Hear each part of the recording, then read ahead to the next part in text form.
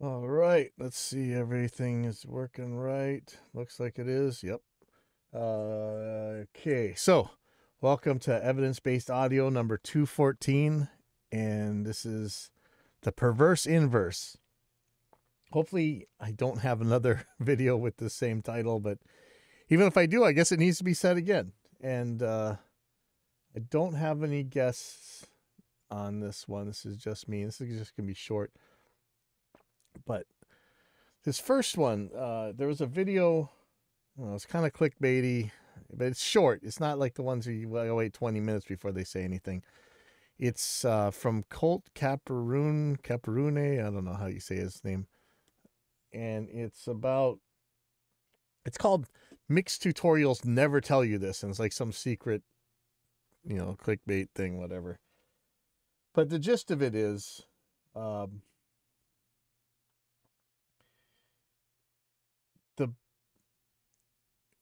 he went to watch this Chris Lord Algae presentation, and he was marveling that the raw tracks already sounded so amazingly good compared to his fix it in the mix type of tracks that he got before. But I think people really got to understand that, and this is why it's a perverse inverse. Like, the bands who are most able to pay in the studio frequently need the least amount of money to sound good at a basic level. The bands who are least able to afford studio time also don't play very well, usually. And there's a bunch of other things. There's arrangement. I mean, arrangement matters so much. If you look at the difference between, okay, let me just back up.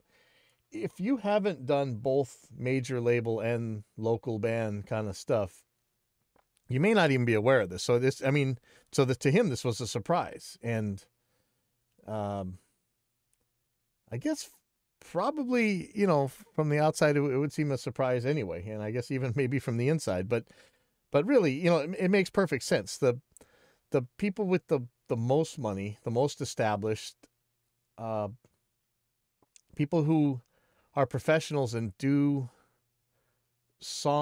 record songs as session players or whatever for a living, are just that much better at making basic tracks. Like, but there's so much to it. Like,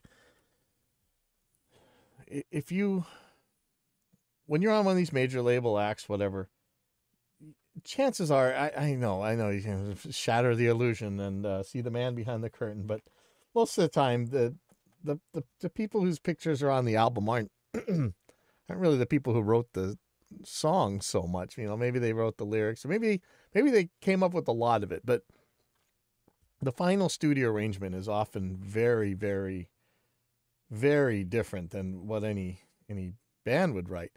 And the arrangers arrange the music and the playing, and I mean, I'm talking even into some pretty technical metal stuff, where it's written in a way that instruments don't clash with each other. They don't mud each other up. Remember, when you're dealing with local bands, one of your biggest problems is mud, right? You're fighting a bunch of instruments that are all struggling with each other to be heard in the exact same spot, either in especially the low mid range, right?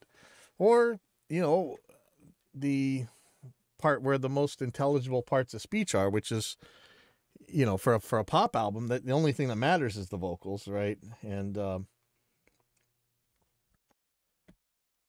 to have a bunch of instruments clashing with that thing right there, it's a problem. So when you have these like really super pro bands, they got a producer and they got a professional songwriting team behind them.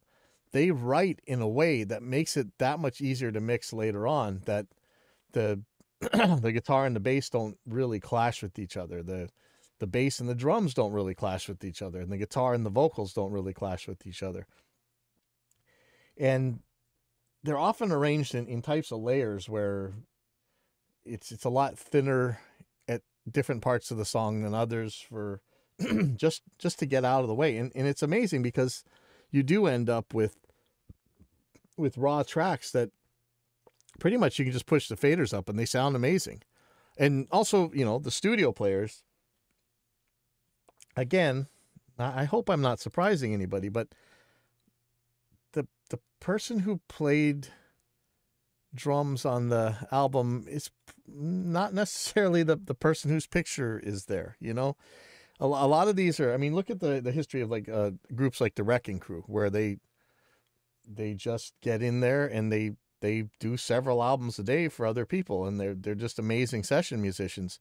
Their job is to play in a way that records in the least amount of time, sounds the best, and just doesn't clash. They come in with intonated guitars. How many times have you intonated a local band's guitars on the studio clock? You have to, right?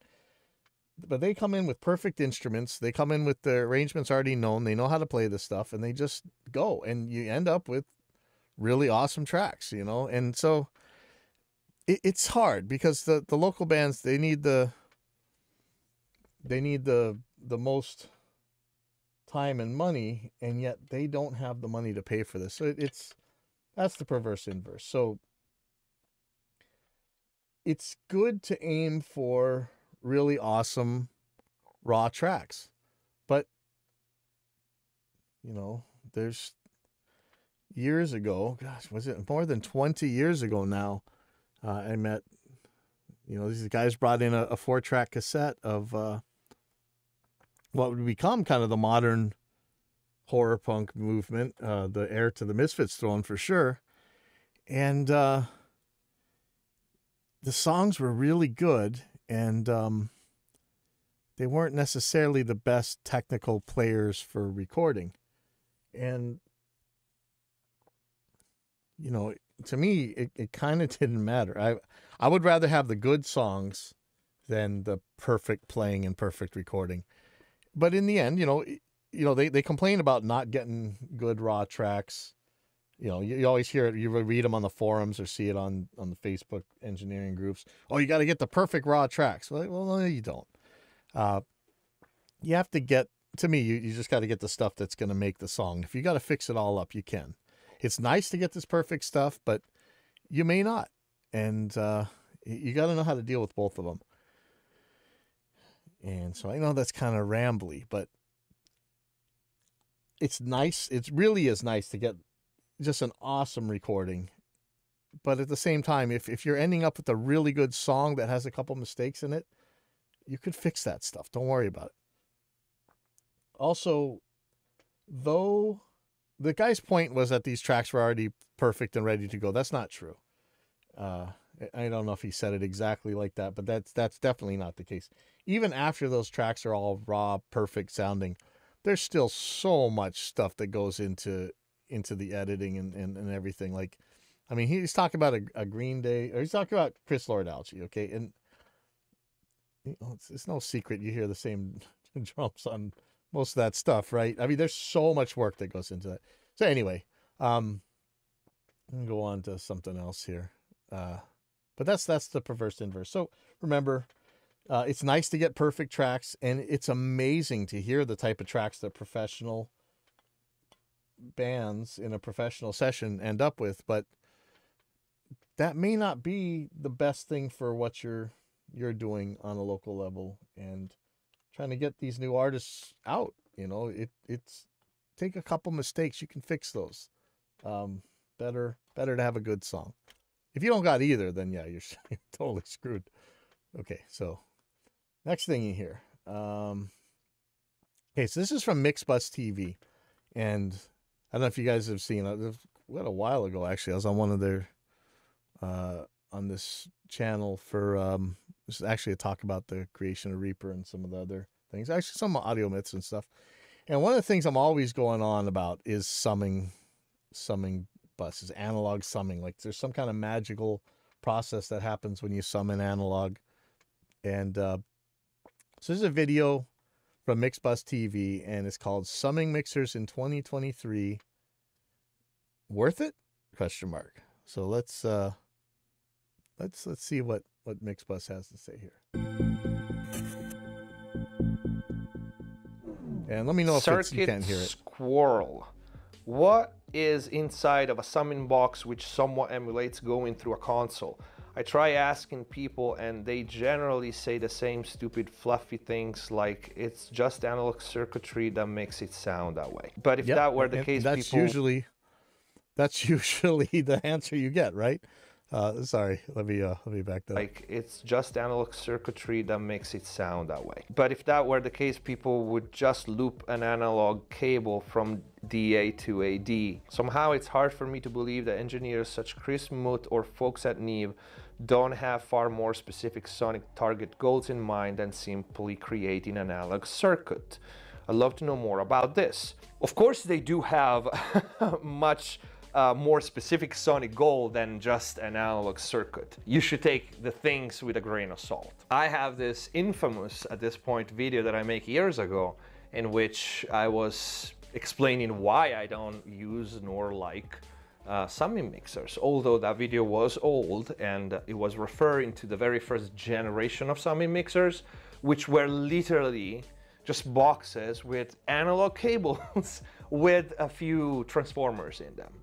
Yeah, so again, how many times are we going to go through this one? Like, what is it that you want to happen to your sound? Because a digital sum is what you hear, is what you get. You want to change that? Fine. The issue is, like, companies like Neve and SSL, their job was they wanted the most transparent sound coming out the end. They didn't want to add noise. They didn't want to add distortion. They didn't want to mess up the frequency response or the bandwidth of the audio coming in. They were trying for the most pristine, transparent summing and everything else possible. That was their thing. They weren't trying to change the sound. And I know you guys think transformers will change the sound. It's in the name, right? Transform. But how many ABX tests have you seen where you throw a transformer in the way and they can't pick which one is which? And I like how he said, if the case was just to go analog, you just plug an analog cable from the digital to analog converter to the analog to digital converter and record it back in. It's true. Hey, Ninja. And if you want to know, like, to answer your question, mainly what's inside summing mixers is transformers. That's what gives the analog sound. But not every console had a transformer in every channel. You know, so throwing transformers in is actually doing something.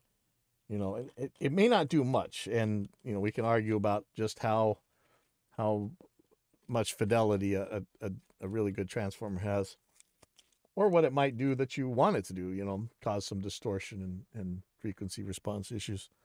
Which is the same things that you find in compressors or EQ that are, so to speak, colored. Different transformers give different colors. So Carnil for that Neve kind of effect, Cinemag. Even still, I don't take my word for it. Go out and find actual specs on these transformers. And you'll see that in general, a good transformer is meant to be as transparent as possible. And most of the time, you're not going to be able to ABX between the two different transformers. You can get a really bad transformer, sure. But for the most part, it's not going to be this gigantic difference. You know, and we insist on Jensen transformers for some stuff because kind of that's what we've always used. It's more tradition and ritual than... You know, but I mean, there are bad transformers. But remember when we did the direct box tests, that super cheap, like it was a $30 whatever, the Whirlwind or Rapco, whatever, the DI 100. Those had to, I mean, the whole unit cost less than a Jensen transformer, and it was, I can't remember if it was actually better or is it at least as good as the Jensen JT DBE.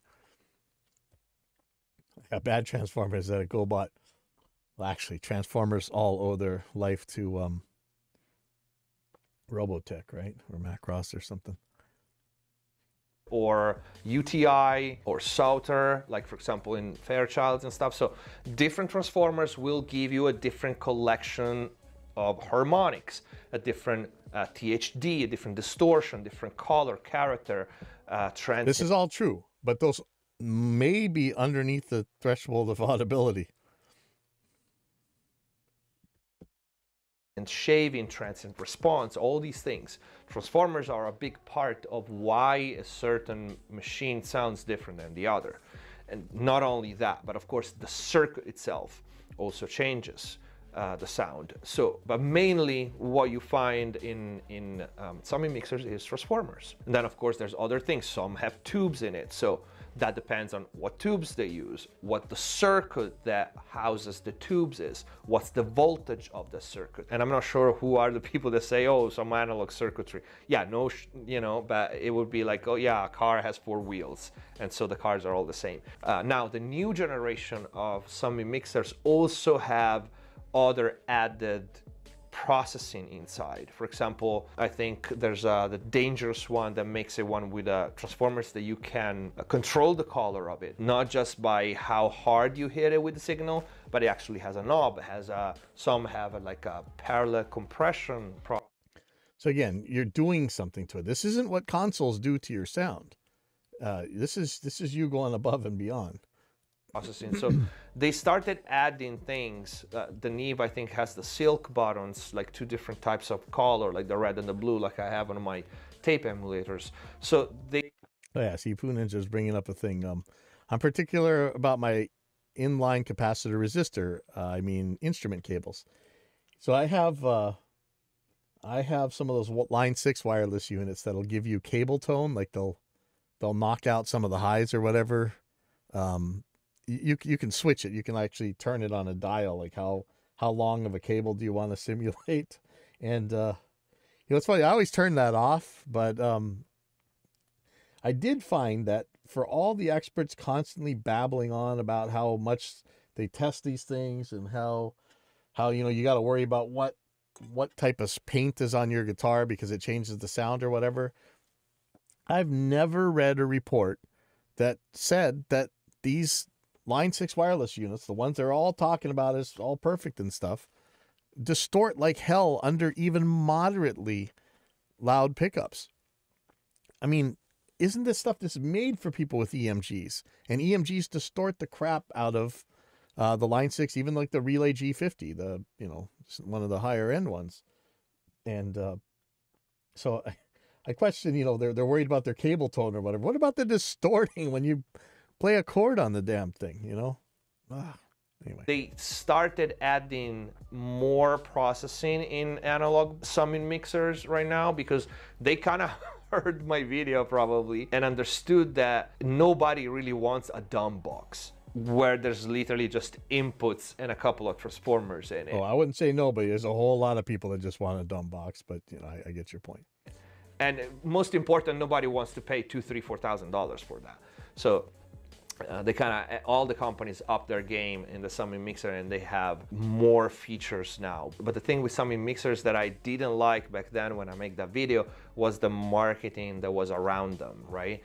They were trying to sell the summing mixer as the cure for digital, and that the digital sum was your bottleneck, and that was the yeah, you know, just before we get too crazy, if we go way back to my old Don't Get Jacked blog, where this is about you know, all this nonsense and myths and stuff that you see in the audio world, the very first one that I went to, my second blog post, but the first product we're talking about was analog summing boxes. And actually, he said the name Dangerous. They were talking about the Dangerous 2-bus or whatever. It's one of these analog summing mixers. And you know, I talked about what they claimed. They claimed that let's see, where was the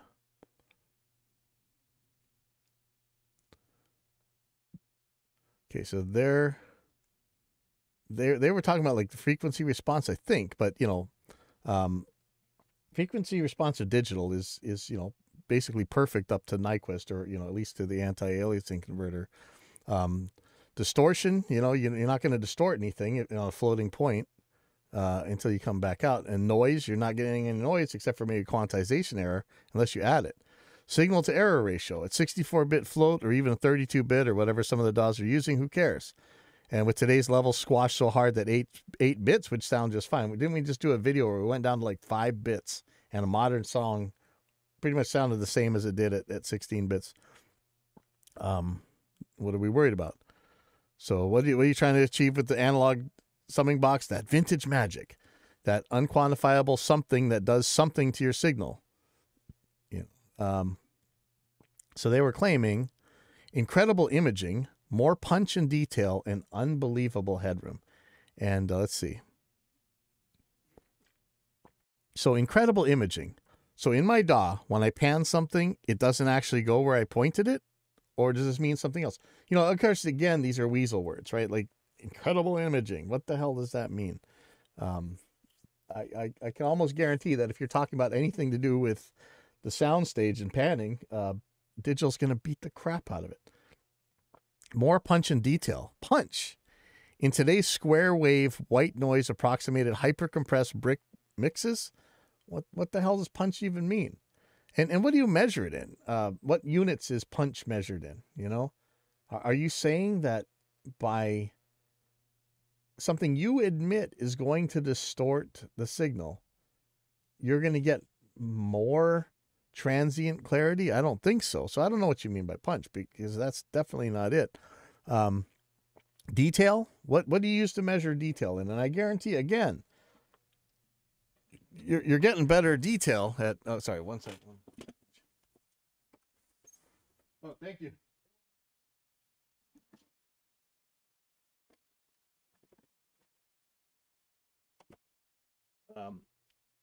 You're getting better detail on digital than you are on analog by any... I don't even know how that could... I don't even know how these guys would say you wouldn't. And then unbelievable headroom.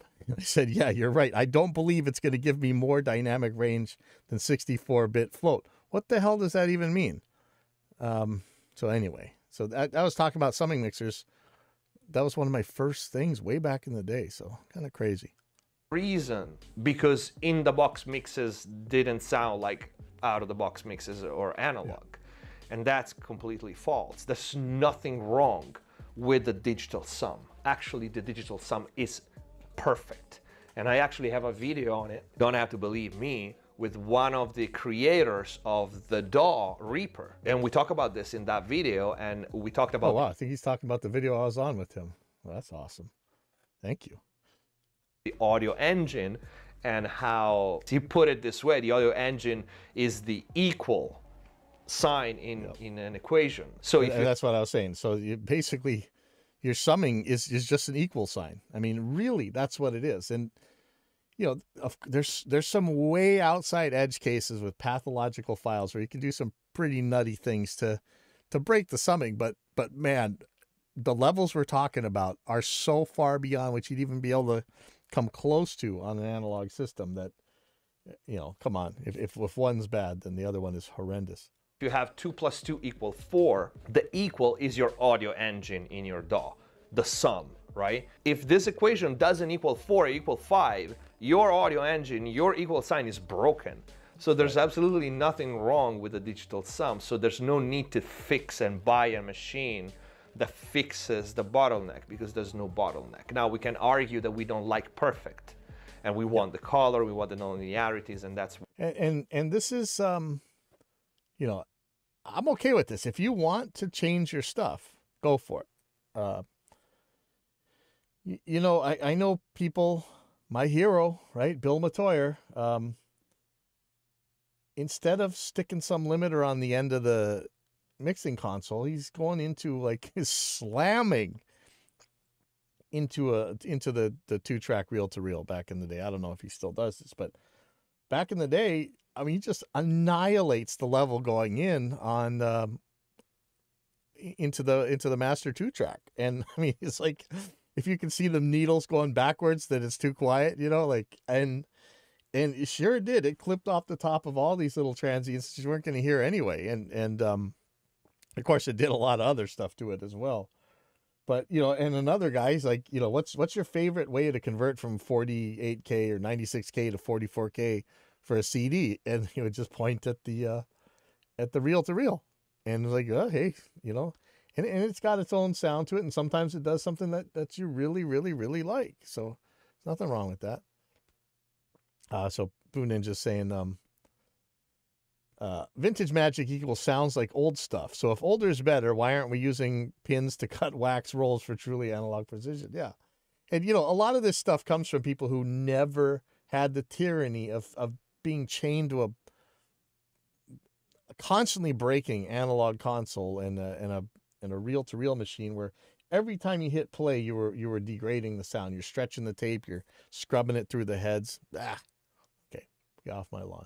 Why people now market summing mixer that way, but for me it's much better to buy other analog units if you want analog color and not a summing mixer, but that's just me. If you guys have questions for the Q&A, leave them in the comments down below. Consider using the super thanks and support the channel. Click the join button and access the exclusive members only mix and mastering courses. Many more are coming in the next weeks. Don't forget to subscribe, like this video, comment down below. See you next time.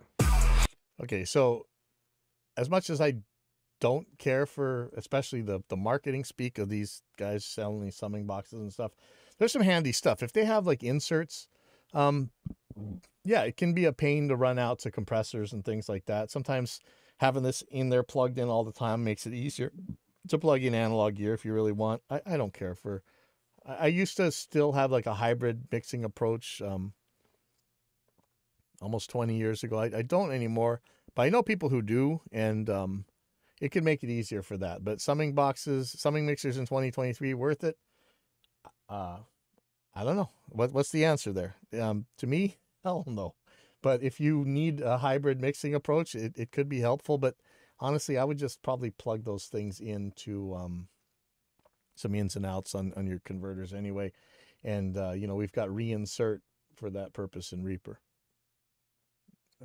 Okay, so there's over at Safe Space, there's a thread. How important are preamps and AD converters for the end product sonic quality? And, you know, of course we talk about this all the time, but I'll just read it. I'm slowly but surely upgrading my home studio. After buying some analog synths, it's time to stop using my Soundcraft MTK12 as audio interface and buy something better. For example, a UAD Apollo. A friend told me I should also buy a preamp like a UAD Solo 610 to have proper high-quality recording pipeline. That's a lot of money. Do you think it's worth the investment? In your experience, what are the major differences you can hear in the final project? For example, a mix master track between cheap audio interface and expensive audio interface powered with an expensive preamp. Okay, so I went over this a lot of times, but one of the major differences in audio interfaces are the drivers. Like, how insane do you want to be driven by problems? What's the lowest latency you want? How much system resources and stability do you want to give up in order to achieve that latency? How stable do you want your system? How important is it to you that the manufacturer continues to support your device way later on? That's where audio interfaces differ to me. Mainly, I mean, when it comes to the drivers matter, and except for some crazy exceptions, and I don't even know that you could actually say that it's even true, that these exceptions really exist completely in this way. RME has just absolutely annihilated the market in this. The difference between their round trip latency at any given buffer size and the rest of the market it's kind of mind blowing.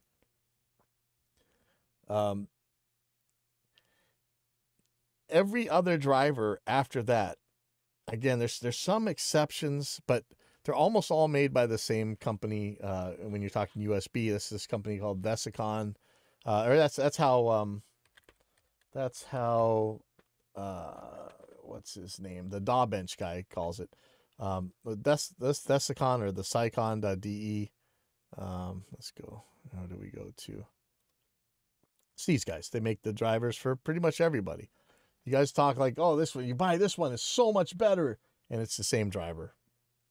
So audio performance wise, some of these things are a little bit different, not by much. And I mean, some of them might be drastically, maybe they'll have more mic preamp gain.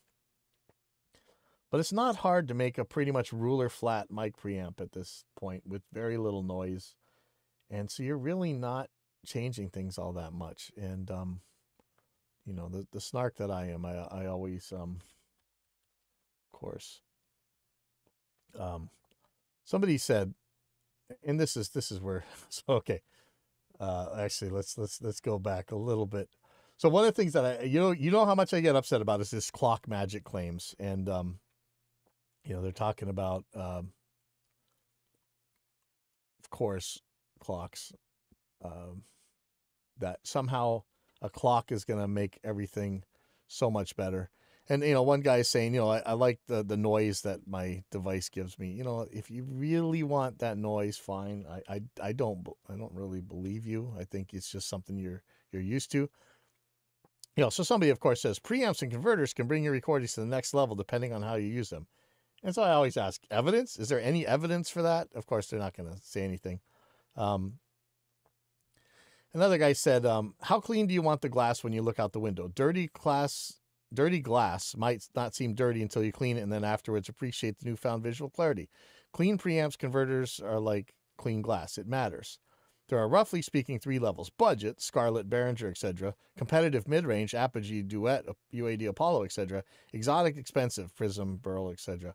Of course, remember, somebody actually tested this stuff, and a bunch of different mic preamps. Let's see, real gear measurements, mic preamps. Somebody actually measured this stuff and found that those cheap budget preamps are pretty much ruler flat. They might not have as much gain as some of the super high-end ones. That's a difference. But aside from that, you're not gaining unless you're trying to distort something, unless you're trying to break something. You're not really gaining by paying more, except again for possibly more mic preamp gain. So I said, for those of us who actually test this stuff, the budget level mic pre's are insanely flat and would most certainly be the clean window in this analogy. Perhaps you want a dirty window and would spend more for that if some of these mic preamps are meant to distort the sound. But hint, when you actually measure, most any decent pre is about ruler flat, aside from some that put a bit of treble boost, which can easily be added by a plug-in EQ later. It's crazy how often people parrot claims but never put any data in or never show their work. And so, some good answers here. Let's see, what really good enough? Good enough. And then people claim they hear the difference between stuff, but they don't give you any evidence. How many transformers do they have, bro? Exactly. So the noise floor is a big problem. There isn't one. And this turns out to be a bit cheap sounding and even a bit uncomfortable to the ears. That sizzle of the needle hitting the record, the hiss. So people are talking about comfort noise. I don't care about comfort noise. I care about it in cell phones. And really, if you do have a dead, silent section of track, you might want to have something in there because it does sound weird to hear nothing at all and then crazy loud. But Dee says, you simply couldn't achieve certain things the way you wanted and were constantly fighting noise, trying to keep signal to noise reasonable in the olden days. Yes, you were always in between that either you're going to distort or you're going to make it too noisy. And you're always sitting in that horrible little zone. I mean, that was the only part of the demilitarized zone. Everything else was no man's land. So getting off analog tape was the single most significant step in achieving higher fidelity. I definitely don't want to fall back into the dark middle ages of audio technology. And like he said, I pointed out as well, things got a little bit better with Dolby SR, but by that time, digital had already started taking over, and these machines were ridiculously expensive. Yes. And so people are like, no, but you need that noise. Yeah, talking about that Solo 610, whatever. Let's see. Mojo is just noise with a better sales rep. Yeah, maybe. Saying, other than dithering, all noise is evil. No pixies, Mojo, or other myths here either. Just gear with very good specs and proper engineering to satisfy the most discerning ears. Mixes with a low noise floor get rated favorably. No changes in that regard in 45 years, except for that nowadays it's way more easy to achieve that goal. And I'm sure they're talking about clocks because we have to. Okay, so somebody said, and this is really, I know. So many of my early digital recordings were made, at least after I left the big studios, because back then it was the Dash and the Pro Digi and the Dash formats, the Sonys and the Mitsubishis. Says, to my ears, the second biggest scam ever was that converter quality was some kind of game changer in the phase of capturing source tracks. Even the lowly Digi 888 16-bit converter is perfectly capable of capturing quality source tracks worthy of being sent to the turd polishers. And Manta Ray 1 answers with, for me, this was the scam number one. And you're talking about the 888, which is maybe one of the most talked down units ever in digital audio during the early 2000s when PT HD was new. When I started working with the DAW, very soon I was hearing opinions, especially here, that converters were more important than microphones and performers. It actually affected me for a while. It affected me as well. I went after some very expensive converters, and it didn't change anything for me. I don't want to argue from anecdote, but that was my experience. I started working with the DAW very soon. I started hearing, prior to entering the DAW world where I recorded with digital hardware recorders, I never, ever really gave them much thought. In addition, if you check old Pro Magazine articles of the early 90s that reviewed digital recorders, the converters and or the sound quality of the recorder are almost never mentioned. People just work with them. We have become far too spoiled and, nowadays.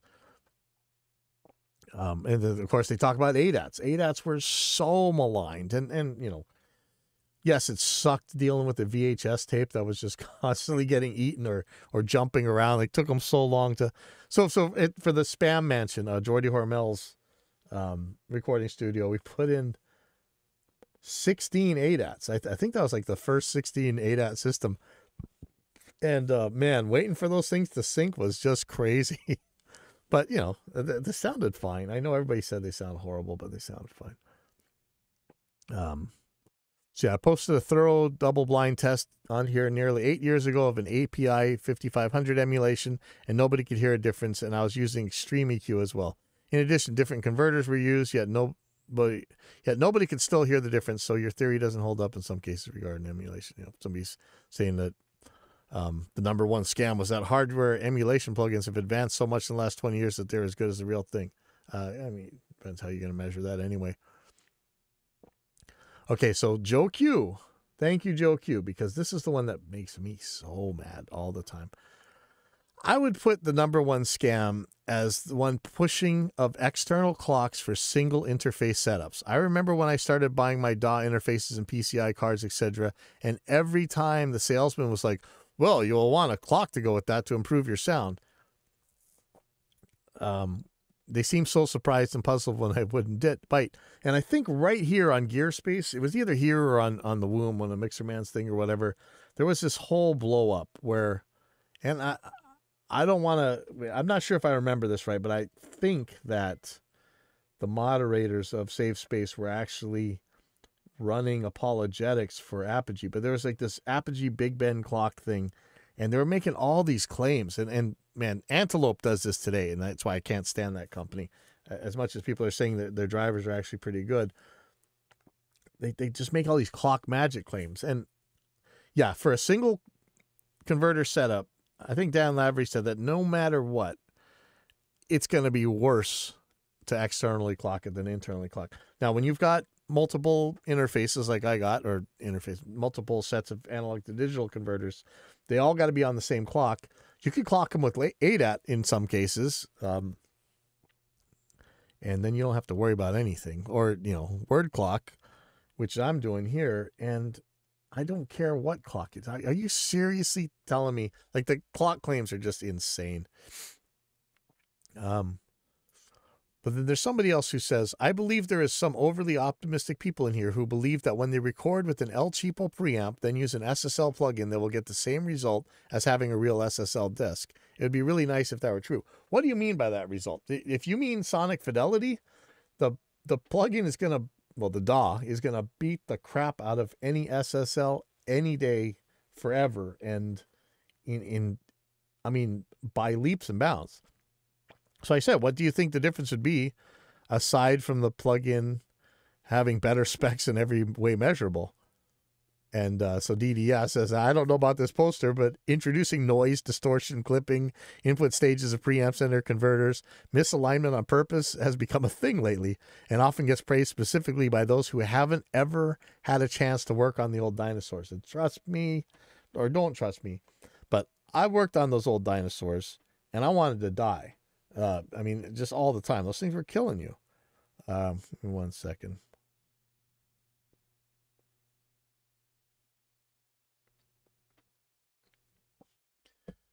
Sorry. Let's see. And so Manta Ray's talking about, you're right about the clocks. I almost forgot about that. I'm sure a huge percentage of Big Bens, yeah, that was the Apogee one, were sold due to forums like this. And actually continues to this day. Back then it was the Big Ben. Nowadays it's the Grimm clock, but on a lesser scale. I haven't seen the Grimm. Who is that? Let's see just how terrible that is. Grimm word clock. I'm seeing the antelopes everywhere. Okay. And how much does it cost? Where do you buy them at? Maybe they tell you here. So here's the Grimm clock. So it's got a nice wood grain. Buy now. No price. No price. All right, Grimm word clock. Shopping. Let's see.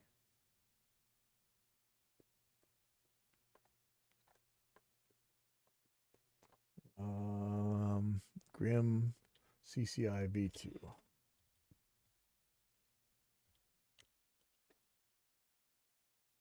No products found. Okay. Okay, somebody's got one on Reverb. What do they cost on Reverb? Oh, just $2,725. $2,000 for a clock. So you used to be able to buy these things from Art for $60. I've got two antelopes that are not antelopes, aardvarks that I don't know how much they cost when they're brand new, but they're like $100 now. So let's see what they say. Ultra low jitter clock source. Well, as long as it's below where it matters, it doesn't matter. And those have been made even on the cheapest ones. 16 word clock outputs. That's nice. Having a distribution is nice. AES EBU reclocking. Very variable sample rates. Great. 2 independent sample rate groups. Great. I mean, this is a handy device, but $2,000, almost $3,000.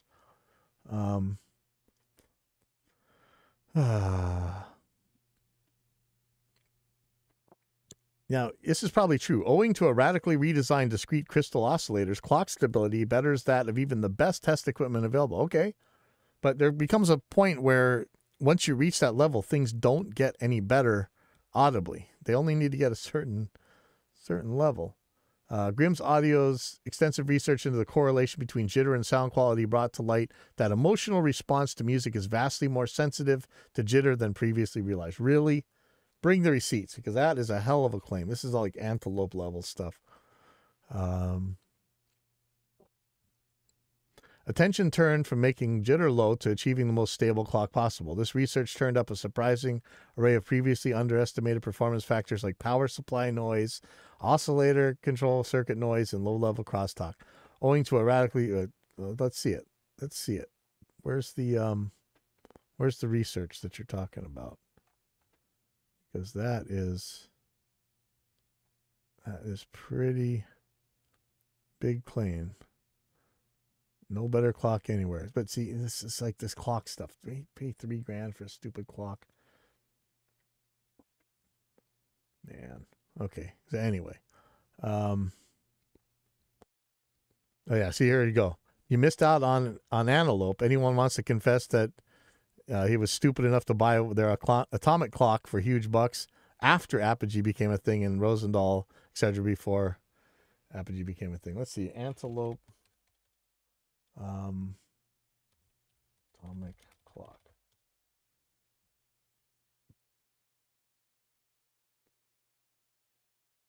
So let's see, what does this thing cost?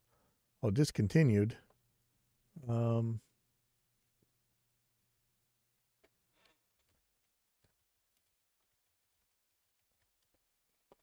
see if anybody actually sold this thing.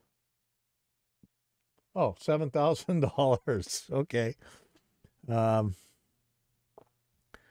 Real atomic technology. Rubidium core. Well, you know, it's going to be most accurate. That's great. But what good does that do for you? Yeah, I don't see much. Ultimate tool in achieving analog sound. This is analog to digital converter. What is analog sound? Like, this is such weasel word. Yeah, psychoacoustic clock. How much for that? I got the jitters. Oh man, that should be a t-shirt. Okay. And I think that was probably it for this one.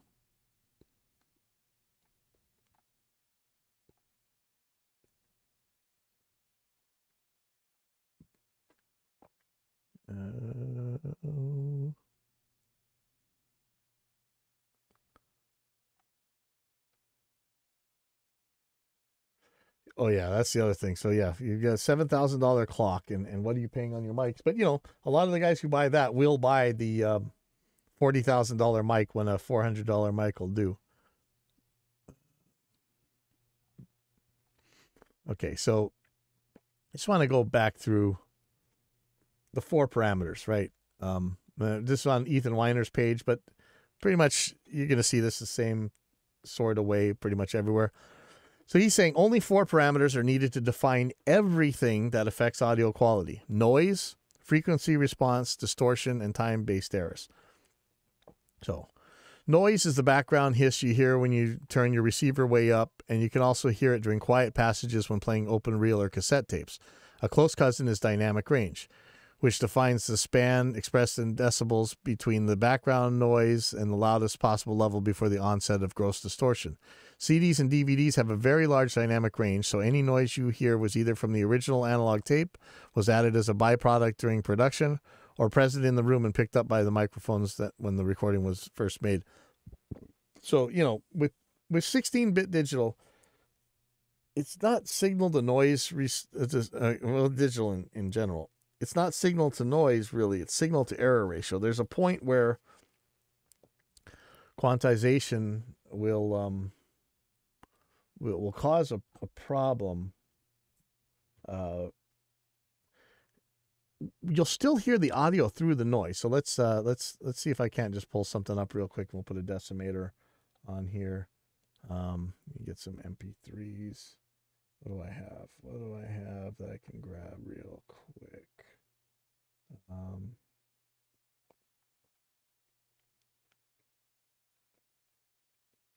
Do I have any mixes that I can grab? I thought I did. Sorry.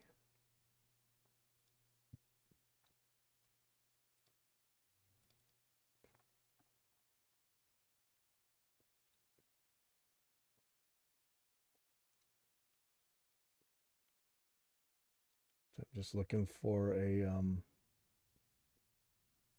there we go.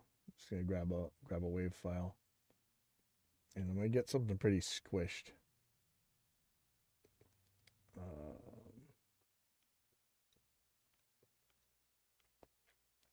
Okay. So if you're coming on Friday, these guys will be playing out front here, and this will probably demonetize this video because, well, never mind, I'm not monetized anyway. So I'm gonna loop this section here, and hopefully this ain't gonna be too loud. So. Every day's the same. Wake up early, go to bed late. Okay, so let's look at the source properties here. This is a 24-bit file, okay? This is mastered around like modern levels. Just gonna play a short time. And let me get the bit. There's a bit depth reduction. Okay. So let's play it at the full 24 bits.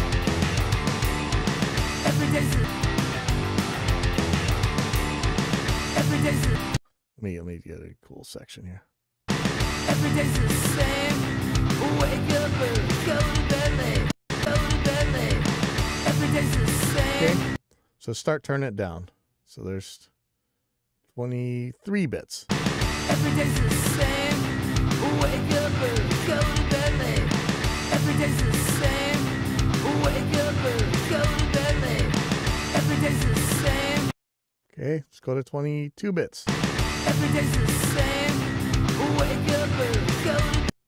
20. I don't want to bore you. Let's go down to 16 bits where the CD is. Every day's the same. Wake up and go to bed. Every day's the same. Okay, versus. Every day's the same.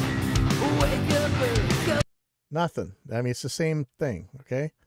Let's start going down now. Now 15 bits. This is less than a CD. Every day's the same. Wake up and go to bed. Every day's the same. Same, right? Wake up 13 bits. Go to bed. Every day's the same. Wait, surely 13 bits can't be enough, right? Every day's the same. Wake up and go to bed. Let's look at these meters real quick, okay? Take a look at this meter, okay? Either one, the input or the output. Every day's the same. Wake up and go to bed. Every day's. I don't think this meter's even dropping below minus 6 decibels full scale. So let's keep going. Every day's the same. Wake up and go to bed. Every day's the same. Hear any difference yet? 11. Every day's the same. Wake up and 10 bits, man. Come on. 10 bits. We're going to be in Nintendo's, the original Nintendo's territory in a second. Or old Atari's and stuff. 9 bits. Hear any difference? 8 bits. Now we're in ancient video game territory. Hear any difference? Okay, we're going to keep going. 7 bits.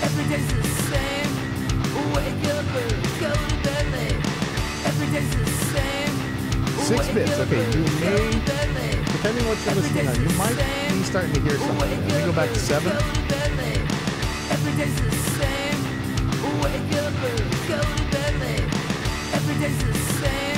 Nothing that you'd probably object to. It's yeah, it's 7 and 6 bits are probably going to feel okay on this. 5 bits you might start to hear. Maybe not. Hey, we're at 5 bits now, and this is still, come on, let's be honest, this is perfectly acceptable. Okay, 5-bit audio. 5 bits.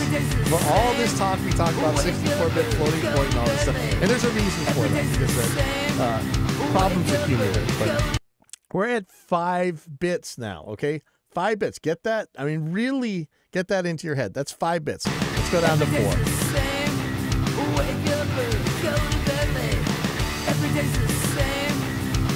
I think you might be hearing something now. Let me turn this off. Okay, you hear that?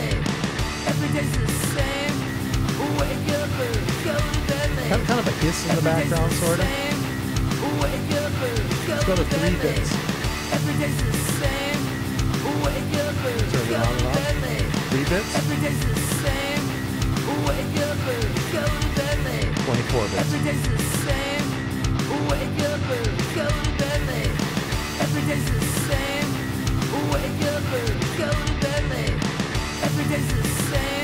You might say that the 4 bits actually sounds a little bit more aggressive and maybe has a little bit more high end, but it's probably not what you really want, but it could be. Let's go to 3 bits.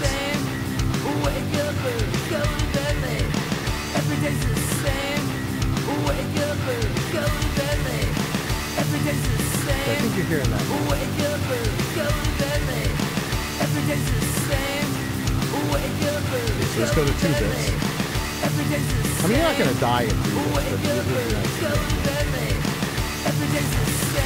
Now we're really getting into distortion, right? But it still sounds like the music.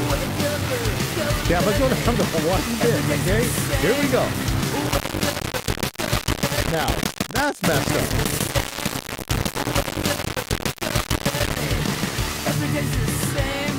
But if you're hammering the crap out of your mixes, hey, 8 bits is going to be fine. Let's go. I'm going to play a quiet section now. Now we're going to see something. Okay, so let's go to the full 24 bits. Okay, now watch what happens as we start going down. We're still going to be okay at 16 bits. CD quality, we're fine.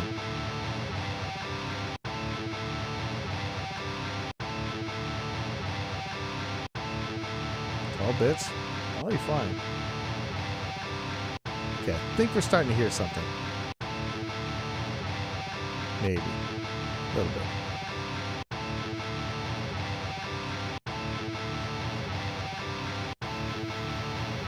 So that's 8 bits.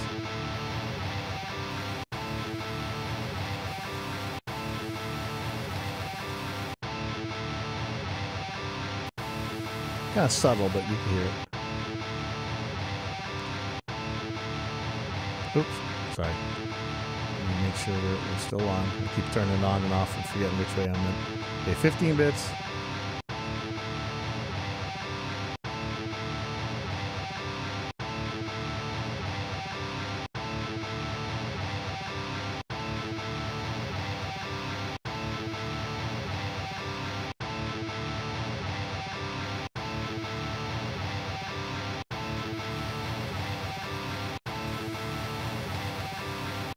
I think the noise is a little bit more obvious with the lower level material.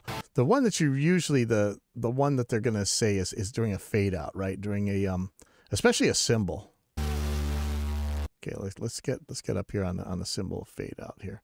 And if we have to turn up the quiet part a lot, you're definitely gonna hear it a lot more. So I'm gonna turn this on.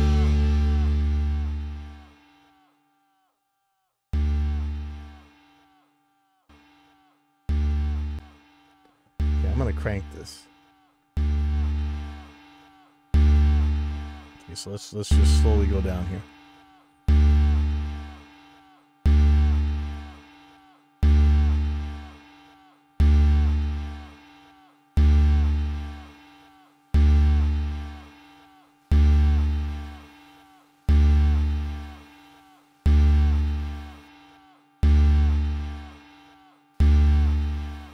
Okay, so you can probably hear that toggling of these bits here at 11 bits.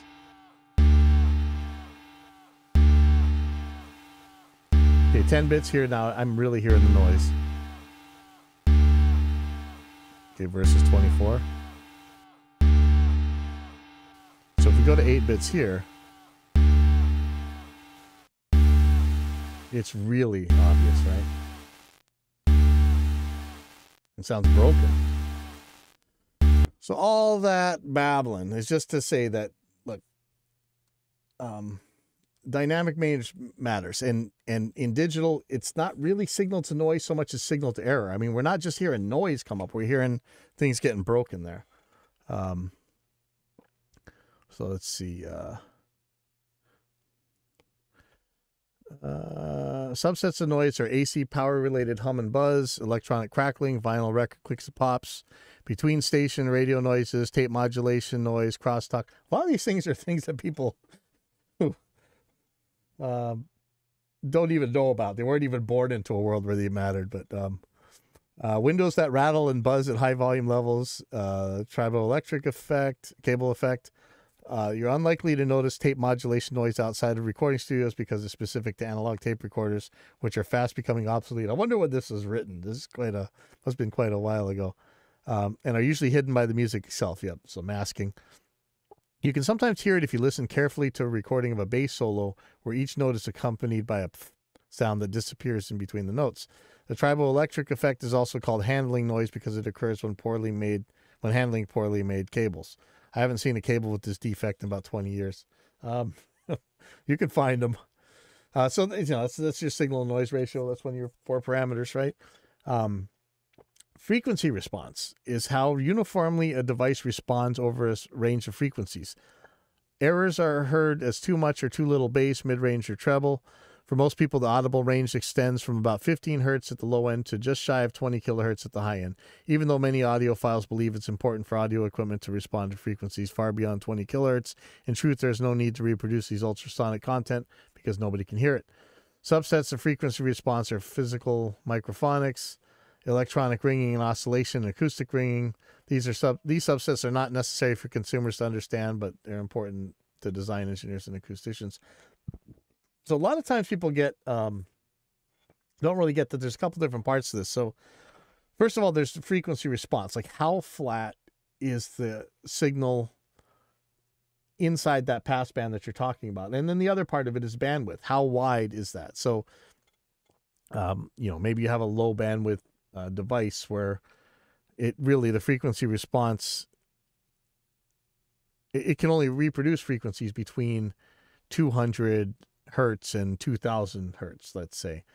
That would be the bandwidth. But the frequency response would be how flat is it between 200 hertz and 2 kilohertz. So I think first you have to know the bandwidth that you're talking about, or measure the bandwidth, and then talk about how flat it is inside there. And then there's distortion. Distortion is the common word for the more technical term nonlinearity, and it adds new frequency components that were not present in the original source. And this is really why anti-aliasing filters are so crazy important, because this is what they do introduce. When music passes through a device that adds distortion, new frequencies are created that may or may not be pleasing to the ear. For us guitar players, we love creating distortion, right? The design goal for audio equipment is that all distortion be so low in level that it can't be heard. I'll return later to the notion that distortion can be pleasing. We like to distort guitar amps. There are 2 basic types of distortion, harmonic and intermodulation, and both types are almost always present together. Harmonic distortion adds new frequencies that are musically related to the source. So, the difference between like a ring modulator and a distortion box. For the most part, the distortion box is going to add harmonics that are parts of it. Or think of like a sine wave versus a violin. The violin's got a bunch of... These are extra harmonics. They're not necessarily all that nonlinear, but it should give you an idea. Like a violin may definitely sounds different than a sine wave of the same pitch. In layman's term, harmonic distortion adds a slightly thicker, buzzy quality to music. All musical instruments create tones having harmonics, so a device whose distortion adds a little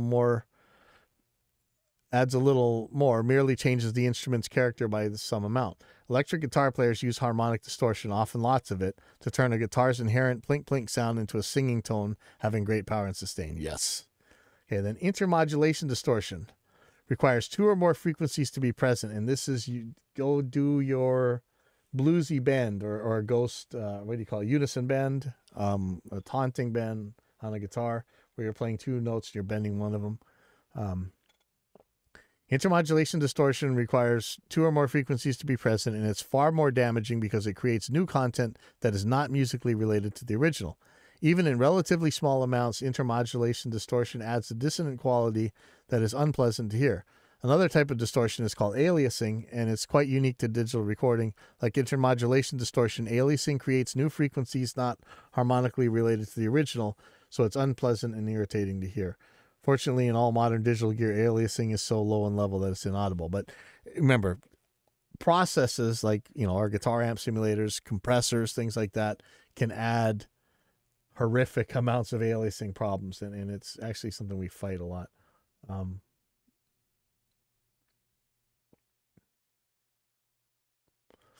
So you're seeing Poo Ninja saying, I'm reminded how I never heard the springs and strings above the nut until they were pointed out. Now all my guitars have foam and tissue shoved in them everywhere. Yep. Even my non-Floyd guitars. Have I seen the movie The Red Violin? Not yet. I might have to go look at it. And then the other ones is time-based errors. There are phase issues that you could talk about in your deciding about the quality and fidelity of a process, but it's not your converters. Let's see. Does he even say anything? Wow, flutter. Not really talking about phase. So anyway, that's the pieces that matter. And the next thing that matters is today Times is having guava ribs. So I'm out of here. That's my show for today, and we'll see you guys next week. Pooh Ninja, I'll go check out the red violin. Let's go see what that's about. All right, see you guys.